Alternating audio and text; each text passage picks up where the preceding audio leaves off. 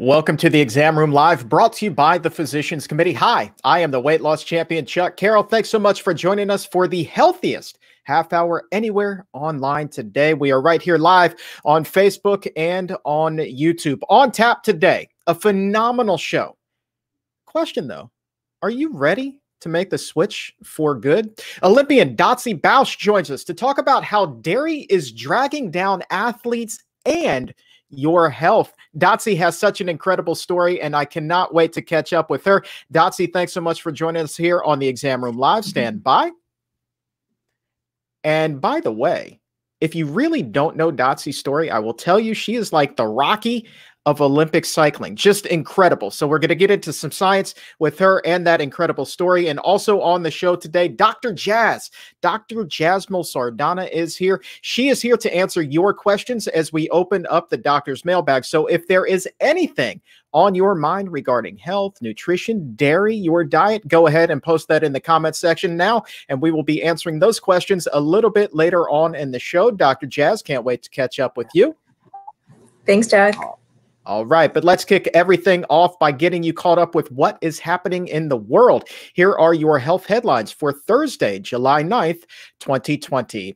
Indeed, we do start with the coronavirus as the battle against it rages more fiercely than ever. The U.S. topping 60,000 cases for the first time Wednesday, pushing the total number of cases to more than 3 million since the beginning of the pandemic. Some hospitals in especially hard-hit areas such as Florida and Arizona are rushing to create additional intensive care beds and install new air filtration systems.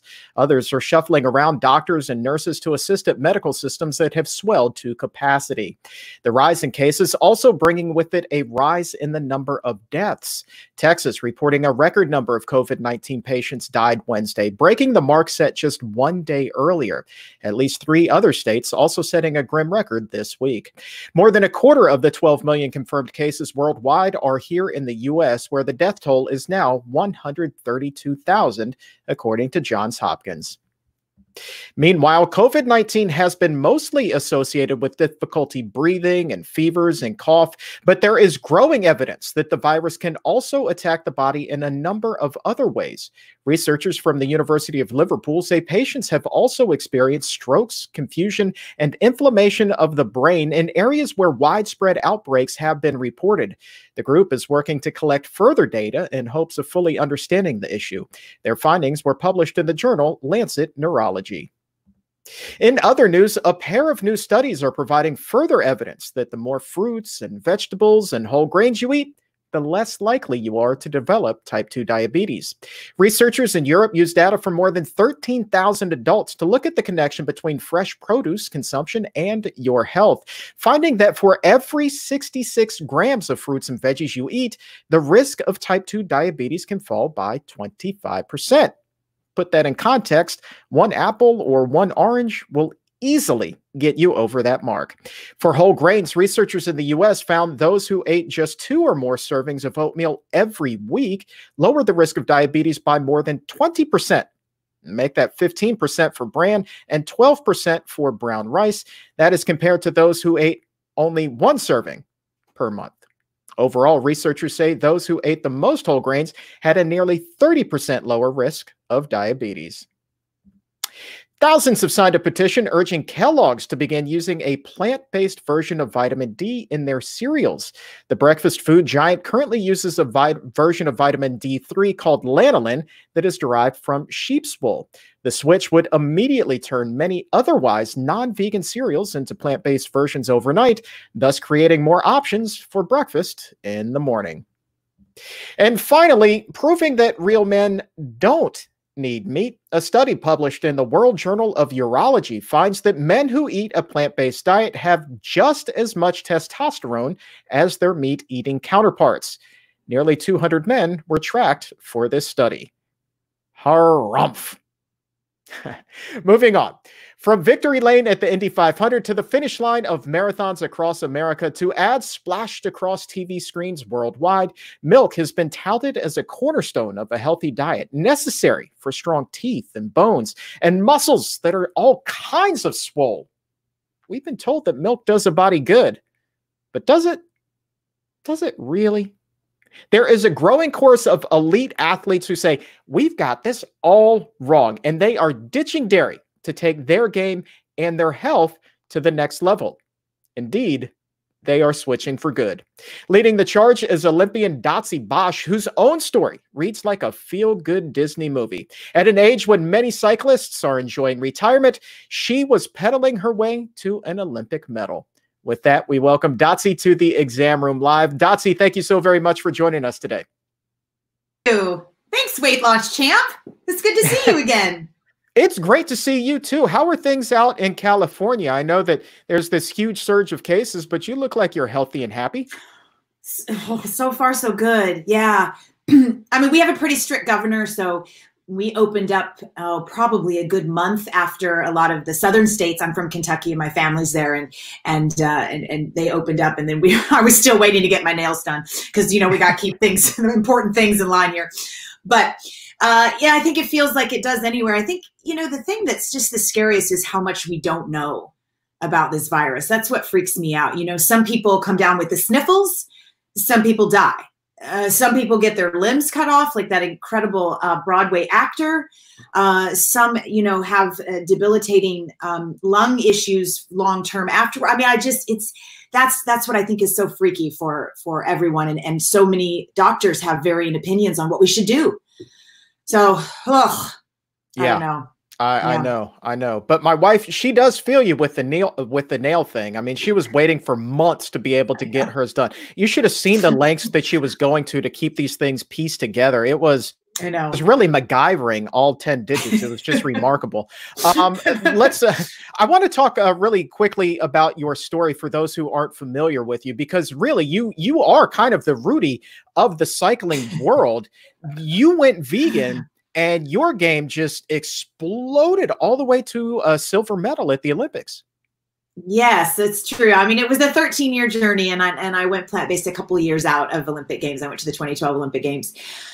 But it was pretty astounding. I really entered the plant-based vegan space through the ethical route. I mean, basically, I just had a moment where I thought all of these animals that I grew up, like I said, I grew up in Kentucky and in the South and grew up on some land and just had every animal you could imagine. It was my play world. I was with them more than I was with humans. I would sleep with my horses at night. And I just finally thought, what in the world? If I love animals so much, that probably is not going to include eating them. So it was just this awakening that I had almost overnight, and changed my diet, and really had no idea what was going to happen to my performance, my output, my strength. You know, I was a little concerned about my strength. My event specifically on track cycling starts from a standing start, and track bikes are fixed gears, no brakes. So it is a massive load on the start to be able to get the bike up to speed. And so we have to have a really incredible amount of hip and glute and hamstring strength. And I didn't really know, you know, what this new diet was gonna do to me. I had no concept, but it quickly became kind of like my secret sword. And like you said, I went to the Olympics a little bit older than my teammates and competitors. I was 39 and a half, oldest still in my discipline to even go to the Olympic Games. And I really think that the diet had a huge impact on my repair, my recovery, even my strength gain, right? Being able to really have much better blood flow and getting that oxygen into the working muscles. I was able to grow, you know, good solid muscles that I needed for the start, but repair faster every day, because as elite athletes, the most important thing is to be able to do the most workload, because the athletes that's going to be able to do the most work is going to be stronger and better on race day. But you got to be able to repair between that work so that you can come back stronger. And that's the key to the plant-based diet, right? Is that repair and recovery in between those hard days and those hard efforts. And that, you know, became the genesis for this incredible Switch for Good campaign, which you've been spearheading. And I look at this and all of the athletes who are saying, hey, we've taken dairy out of our diet. We're having similar success to what it is that you were just talking about. And then that kind of got me to thinking, well, why is it then that we're hearing on the other side of the equation, people who say dairy is the reason why I'm finishing first. And we are seeing these ads that, milk does a body good. And we're seeing people chug milk at the victory lane of the Indy 500. What is, where does that come from beyond just slick marketing? Yeah, chugging breast milk at the end of a race. It's just like, what's happening right now? I know. We do have to look always at who is profiting behind the messages that we're receiving in the general public. And Milk spent $90 million last year on those types of campaigns. So they got some deep pockets. We don't have quite that budget at Switch for Good. We're getting there. So, it's really, I think, making sure that you're digging deeper and asking more questions about what you're being fed. We've been fed this false narrative since we were little tiny, right? That the milk mustache and milk does a body good, and it's all the marketing behind that. We don't have the studies to stand up that truth, and milk tends to just kind of rest on their laurels that milk has nutrients. Well, I hope so. It's breast milk for a growing baby calf, right? So of course it has nutrients in it, but it also has an onslaught of other elements that make us humans very sick. A lot of, there are molecules in milk that our body doesn't recognize. The sugar molecule NEU5GC, D-galactose is also in studies been shown to really create inflammation in our bodies because our body does not recognize that form of it from cow's milk. And so what happens when our body doesn't recognize something? It creates a defense mechanism, right? And that always internally comes in the form of inflammation. And you guys know better than anyone that inflammation is really the precipitous and the beginning of some of our most common diseases and our biggest killers that we have here in the US. So we can get all of those nutrients from other foods. It is, vitamin D, which is fortified anyway in milk, but you can get vitamin D from having a little sunshine, or, you can supplement with it. Of calcium, of course, you can get from all the amazing plant world. Dark leafy greens, almonds, tahinis, the highest, sesame seeds, right? So dip your chips or your carrots into tahini. I'm always telling parents they're so worried about the calcium if they take their child off of cow's milk. But kids love, dipping anything. So dip in tahini. The magnesium, the potassium, it's all found in Mother Earth food. So just eat real food and you'll get all the nutrients that you need to recover and repair. You mentioned inflammation kind of being the precipitous for all of these chronic diseases. A lot of them are among the leading killers here in the States and worldwide. On our sister show, the Exam Room podcast earlier this week, I did an episode called Debating Dairy. And my guest on that episode was a gentleman by the name of Dr. Gary Fraser, very famous epidemiologist. Matter of fact, he's speaking at the International Conference on Nutrition and Medicine next month. Right. I asked him, I said, well, should dairy belong in the same category as processed meat and as tobacco? And he said no. He said, although I'm trending away from dairy, I'm not yet ready to put it in the same category. Are you, though, Dotsie, ready to put it there? Well, I certainly wouldn't argue, what he's saying from a, scientific standpoint. I mean, I'm certainly speaking about it in terms of inflammatory responses that we are seeing and experiencing as athletes from eating animal-based foods, right? So that, is the onslaught of all of them. And dairy, for most people, they have an intolerance to it. 65% of the world's population cannot properly digest cow's milk. So that's a big argument right there to drop it, because if you are one of those people, some of the side effects are exacerbating asthma symptoms, difficulty breathing, dry cough, stuffy nose, bloating, constipation, diarrhea. I mean, really pretty nasty symptoms. So it's just kind of looking at, well, what foods am I putting in my body that are making me better? And what foods am I putting in my body that are making me worse? And cow's milk is definitely a detriment to the athlete system, and certainly we could certainly put it behind processed meats. I mean, that's fine with me, but it's it's a hard second right there. And if you have any issues digesting milk, or you feel kind of that chronic lethargy or just tiredness. We hear all the time from people that when they get dairy out of their diet, their energy comes back. And that again is probably from either part intolerance or part of that inflammatory response. So, we're looking at being our best version of ourselves, not just like mediocre. So that's my argument for ditching dairy. And it's a pretty strong one at that. You said 65%. That's roughly 2/3. And so when you have that many people who are having issues there, that kind of makes you think about the upcoming dietary guidelines that are being reformulated. They're supposed to come out early next year. And I'm kind of wondering, well, where is dairy going to stand in those guidelines? We've seen other countries such as Canada really take a big step back from dairy. What do you think is going to happen here in the States?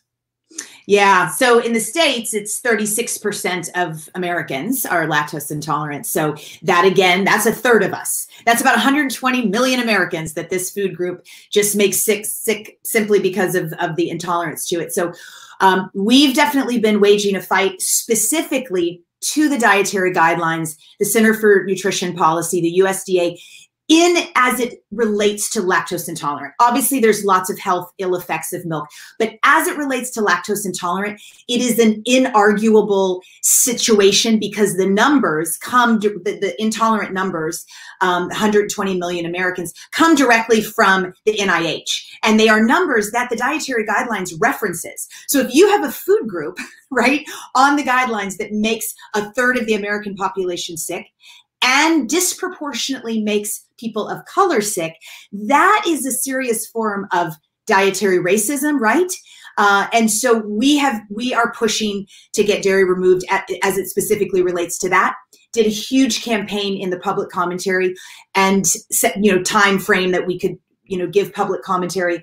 And we ended up being responsible for 27% of all total comments, which is setting us up, let me just say, for a fight that we'll be dealing with. I was on the phone with your amazing Susan Levin yesterday, figuring out our little plan. So it's a big problem, and they don't have education around it on the dietary guidelines. It's like there's this one sentence that says, if you think you have lactose malabsorption, you can have soy milk. But the biggest problem really is with our children and the checkoff program and the school lunch program, because they don't have alternatives at public schools.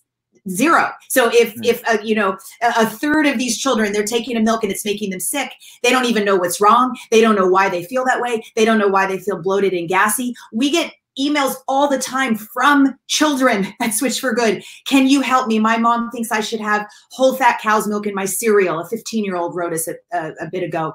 And I want her to know that, I can get nutrients from other milks. And I go to school and she said, and I'm embarrassed. And to me, that means she's probably, bloated and gassy. And we have to have education around this.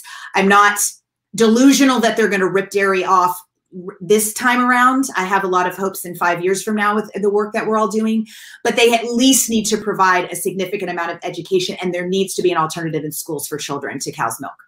I would agree 100%. And the thing is, I think back about, almost 30 years ago to when I was in elementary school. And I remember going to school with a friend who he had a tick. He couldn't stop nodding his head, and nobody could figure out for years what this was until finally the doctor all those years ago was like, this is a reaction to dairy. And as soon as they took that out of his diet, the tick was gone. The same thing that, he was getting picked on and teased because of was simply gone overnight. And he went on to lead a happy and healthy life that was absolutely 100% tick free. And so this connection really isn't all that new. It just kind of makes you realize that, man, we're really up against some powerful lobbyists here and Dairy Management Inc., which of course sounds a little bit conspiracy theorist, but if you go and you look at the FOIA requests that we filed and all of the records that we have, I mean, it's just amazing how much pressure is being put on from on high to get as much dairy into schools and into restaurants, fast food restaurants, everywhere as possible. Yeah. It's a giant. It's a David and Goliath story for sure. It makes you think back to the tobacco days, and we will get there. We will. Amen to that. Amen to that. And I think that your Switch for Good campaign is going to be a big part of that as well. You guys are everywhere at the moment. I know that one of our colleagues here at the Physicians Committee had his mom text recently this week. It was like, hey, I just saw a PSA on the Today Show for this campaign called Switch for Good. Have you heard about it? So you guys are all over the place. What are you up to? Yeah. So like we started the show out kind of talking about the virus. We had a huge, education brand awareness plan leading into the Olympics, right? It's supposed to launch mid-April, and I was going to be in Tokyo. We had all this stuff set up, and then boom, no more Olympics. So we said, listen, we still really believe in making sure that we get this part of the message out this year. So the campaign, to me, Switch for Good itself is a nonprofit organization, but this is our summer campaign that we call Listen to Your Gut and Switch for Good. So it's really about people learning to truly listen to the experience that they're having eating different foods, right? And listen to your gut. And if your gut is telling you that dairy is making you feel terrible or bloated or asthmatic, or give it a try. Just ditch it for some days, and you'll know the difference. So we ended up launching the campaign on NBC Monday, like a couple days ago. So it's running on NBC for a couple of months, every day on the Today Show. It's also running on multiple streaming platforms. And we also have a radio buy, which is a little different than the PSAs themselves. They're interviews and different scripts with the various DJs around the country who are dairy-free. So we got to have some really deep, rich conversations with these DJs and on their journeys and their experiences with ditching dairy. So, and we have a big official scientific review report that's launching at the beginning of August. It's really the first of its kind that looks at the history of milk's marketing into the athlete space, and goes into great depth, and understanding the ill effects on health and performance on athletes. It's written by 6 MDs and 2 dietitians. So we're really excited for that to come out too in the beginning of August. That's awesome. I can guarantee that was the first time the term radio buy has been mentioned on this show. That just melts my little media heart. So God bless you for that. So here's the deal. If you want to learn more about this campaign, head over to switch4good.org, or check out your podcast. You're a podcaster now as well, the Switch for Good podcast. You and I were emailing a little bit before the show. You're telling me that thing is just blowing up right now. Yeah, we've seen some really good growth month over month. We're just about a year in, and I hosted alongside Alexandra Paul, who so many of you know, longtime animal activist, most notably known in her acting career for being on Baywatch for all those years in the red bathing suit, which I don't know how she pulled that off. It's oh my gosh, stressful. But we have just the most extraordinary time together. And we're just, we're just like you, right? You just continue to improve every single time. We're pushing ourselves to be better, do better, and make sure that we're getting the information that the audience wants, right? Really helping people understand, be educated, and help them on their journey, hold their hand along the way. So we've had some great guests on, and yeah, we're just hammering away. So if you want to lean into listening to that, we're there on all the podcatchers. Thanks for bringing it up. That's kind of you. Of course, Apple Podcasts, Spotify, Stitcher, wherever shows are available. That's where you can look for it. Switch for Good. Also on Instagram at Switch4Good. Dotsie Bausch, you are just a true joy and a delight. Thank you so much for joining us today. Thanks for having me. I'll talk to you soon. This was fun. All righty. Take care. Cheers. All right, time now to open up the doctor's mailbag. Dr. Jazz has been kindly waiting in the wings to answer your nutrition, diet, health-related questions. So if you have one, go ahead and post that in the comments section now. And as those comments start to trickle in, I also want to bring in Dr. Jazz. Dr. Jazz, before we dive into the mailbag, I want to follow up on what it was that Dotsie and I were just talking about. From a doctor's standpoint, just in layman's terms, how critical is it that your patients get dairy out of their diet? On a scale from 1 to 10, probably 0. It's not important for me that my patients get dairy in their diet at all, because if we really think about the reasons why dairy is recommended, what's the top reason? Calcium, right? For bone health. And as Dotsie mentioned, so many of the world's population, so many of my patients are lactose intolerant. So if you're lactose intolerant and you're not able to tolerate milk products because it gives you gas, it gives you bloating, it makes you feel horrible, and I know that there are alternatives, healthier alternatives to getting your calcium, then why wouldn't I recommend that? Also, if you're lactose intolerant and the only messaging that you receive is that calcium is only found in milk, and in order to get calcium, you have to eat milk, I think that's a really skewed, narrow, and unfair recommendation to make. And if you think that, you're probably not going to get as much calcium consistently as you should, because you're going to be struggling to try to find either pills to be able to digest the dairy products. You're going to try to find the lactose-free milk. And what I tell my patients is you don't need it in your diet. There are wonderful alternatives to it. So no, I don't think it's needed in my patient's diet. And so often somebody will say that, hey, I would go vegan. I'm vegetarian, but I would go vegan except for the cheese. The cheese is the hardest part. What advice, what suggestions do you have for somebody who's really kind of a cheeseaholic? Yeah, so that was me. I had cheese for breakfast. I had cheese as a mid-morning snack, and I had cheese at lunch, and I had cheese at dinner, and I had cheese with maybe a glass of wine later in the evening. So that was me. That was me, definitely. My skin suffered for it. My weight suffered for it. And cheese is addicting. There are opioid-like elements within cheese that keeps us addicted to it. So when people say, I'm addicted to cheese and I can't get off of it, I believe them because I was there. The advice that I have for you, this is part of how I practice with my patients. It's not just about me telling you what to do and what to cut out. I can do that. That's part of the beauty of having this podcast and having Barnard Medical Center and PCRM do the wonderful work that we do, is to get that message out there. But when it comes to your personal health, the best advice I have for you is figuring out why you are even considering a change. What is it? What issue? What problem are you having that you're considering? Oh, okay, I do really want to go vegan, but I can't because I can't get rid of the cheese. Well, what is that underlying reason? That's my number one. Once you figure out exactly why or what benefit you're looking for, making that step to cut cheese out of your diet becomes a lot easier. For me, it was my personal health. It was my family genetics that were going to set me up for a heart attack by the age of 50, obesity, hypertension, diabetes. And I saw those things in my future kind of waiting for me, waiting to trap me.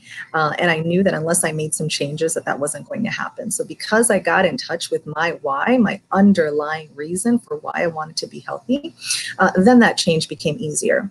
And the second piece of advice is, do it. Once you try not eating cheese or finding other alternatives, it gets easier. It gets easier. Let's open up that doctor's mailbag now and start fielding some questions here. First of all, we'll start with a comment from Blue, who wrote, I was lacto-vegetarian for 45 years, dropped dairy 6 years ago, and my digestion went from being okay to being perfect. That is phenomenal. That's the kind of results that we like to hear. Here's the first question. Comes to us from Andrea at 1208. Does milk cause osteoporosis? My 58-year-old aunt has it, but she won't stop drinking milk. Yeah, so that's right. So good question. Bone health has been a big reason why dairy has been pushed among children and even in the older population for bone health. And when I've looked at the data, and when you look at what's truly out there, the data is completely inconsistent. It's very weak at best to show that dairy can prevent osteoporosis or fractures. And in fact, there is some literature, I'll have to find the details because I don't remember it off the top of my head, that dairy consumption can actually put you at risk of developing osteoporosis. So the opposite, the thing that you're actually trying to prevent, it can actually be linked to causing. And again, if bone health is the reason why you're eating dairy or consuming dairy, there are better alternatives. There are plant-based alternatives that you can choose and encourage your family member to choose. As Dotsie mentioned, dark green leafy vegetables. So Chuck, if I gave you a cup of milk and a cup of collard greens, which of those would you say has the most amount of calcium? I mean, is this really even a question, Dr. Jazz? I mean, come on now. First of all, I would choose the collard greens all day because I'm from Southern Virginia. Second of all, that's the answer anyway. So that was kind of a trick question, sorry. But it's the same. It's the same. It's exactly the same. And so when people tell me that calcium is only found in milk and like it's such a great source of it, I mean, cup for cup, you know, it's exactly the same. So it doesn't really make sense to me. And in fact, tofu, 4 ounces of tofu that Dotsie was snacking on. So our daily requirement of calcium is about 1,000 milligrams a day. 4 ounces of tofu has 1,100 milligrams. So you're meeting that and then going beyond. So encourage your family member to try other sources. Tofu is wonderful. And she doesn't need dairy. All right. Question from Melissa at 1229. How can I build my homemade meals to be balanced and meet nutritional requirements? Planning and talking to your family. So if you are, if you live alone, that's fine. And you're only cooking for yourself, that's fine. You really just you still want to plan ahead. And I think so for myself as a plant-based physician, as a plant-based mom, it's really important for me that my kids meet all of their nutrient requirements. That's one thing I absolutely, am concerned about. But if I plan their meal, and I plan it not by, oh, okay, this is a, I don't know, a vegetable, a carrot, it has, this percentage, it doesn't have to be that way. I go by looks. So if I'm eating the rainbow, if I'm making sure that my child, our family is eating all of the rainbow, a couple times a day, then I know that all of those nutrients, all of those important nutrients are being met. All right. Final question comes to us from Ron at 1228. This is one that's going to speak to the heart of almost everyone. Chocolate. I am very thin, but eating 4.4 ounces, very specific, 4.4 ounces of 85% dark chocolate. Is that bad for me? I specifically am looking at the saturated fat of 35 grams. Oh my goodness. Ooh. Thank you. So what do you say to that, Dr. Jazz? I think you know the answer. Just the fact that you have the amount of saturated fat that you mentioned, that's way too much. That's way too much. I think there are better alternatives. And if you wanted to cut back on maybe the amount and the frequency with which you're enjoying your chocolate, that might be a better alternative. But that amount of saturated fat, and that's another important piece about dairy, right? So things like chocolate, specifically milk chocolate and other forms of chocolate that have more dairy in it, the concern there, we've talked about bone health to a degree, but heart health, that amount of saturated fat, your body's not going to like that. Your heart's not going to be happy with that. So if you're noticing that large amount of saturated fat in 4.4 ounces of dark chocolate, I would definitely recommend to look for a different product or decrease the amount and frequency. Indeed. And you know what? This other one, it caught my eye. It speaks to the heart of what it is that we've been talking about here today. Interesting. I had Edith at 1234 says, I've heard that not drinking milk as a child results in shorter height. Is that true? Have you heard anything like that? I don't know the data behind that, but I know that that's a concern. And I think it tugs at the hearts of moms everywhere because that's the worst thing, right? You don't want to inadvertently harm your child in any way. I personally don't know of any data right now that shows that to be true. I can certainly look and come back to you with those answers. But right now, I don't know of that data. But I imagine, but Chuck, again, I'm going to come back to this.